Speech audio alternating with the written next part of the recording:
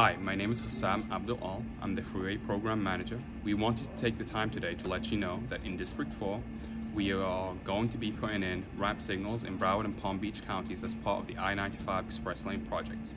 Once these signals are constructed, they are usually covered until they are operational.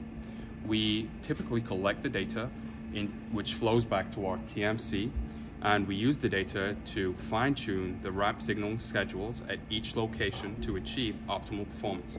Also, at each ramp signal, we have dedicated CCTV cameras which help us maintain situational awareness at each ramp so as to avoid queue spillbacks onto the arterial road. My name is Daniel Smith. I'm the TSMO Arterial Operations Manager for District 4 DOT, Southeast Florida. Ramp signaling is a traffic control method used to separate vehicles as they enter the highway from the on-ramps. It's a two-headed traffic signal, one red, one green, that flashes alternately, and the period which it switches can be changed according to how much traffic and how fast the flow we want to be onto the highway. The thinking behind this is to separate the vehicles as they approach the highway to prevent merging conflicts at the far right lane and the on-ramp lane.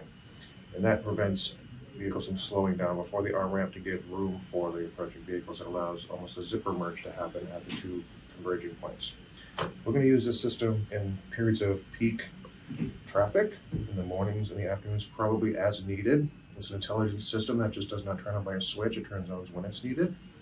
It may also be used during incident management. When there's a crash on the highway, we want to slow the approaches of people coming onto the highway or separate them. It's been proven to work. It's been used in most major metropolitan areas in the United States to great effect. And we're really looking forward to the results to improve traffic in Southeast Florida. What the public should expect from a ramp signaling system is an improved drive on their freeway commute experience. When you approach a ramp signaling, you're going to see a sign with flashing yellow beacons that says ramp signaled when flashing. That means you can expect to come to a stop on the ramp. What you do is you're going to come to a signal head that's got a red and a green light. You're supposed to stop, and when the light turns green, you can go.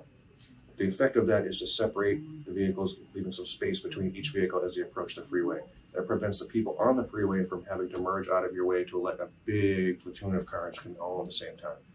This prevents people from changing lanes when they don't need to, and it improves the speed and the flow on the mainline freeway. This has been proven in many, many places throughout the nation, and it's meant to improve everyone's drive. Although you may come to a stop, it's going to improve your drive. So why ramp signals? Ramp signals have been proven to increase vehicle throughput, reduce emissions and the number of crashes on the roadway, in addition to improving merging traffic from the ramp onto the main line. In Minnesota, they conducted a before and after study in which they've turned off for a period of 5 weeks their ramp signals, and it's shown that traffic crashes have increased and vehicle throughput has subsequently decreased. In Miami, which is probably where you've seen ramp signals, they have seen an increase in mainline speeds by up to 16%. And that's what we're hoping to bring back to District 4.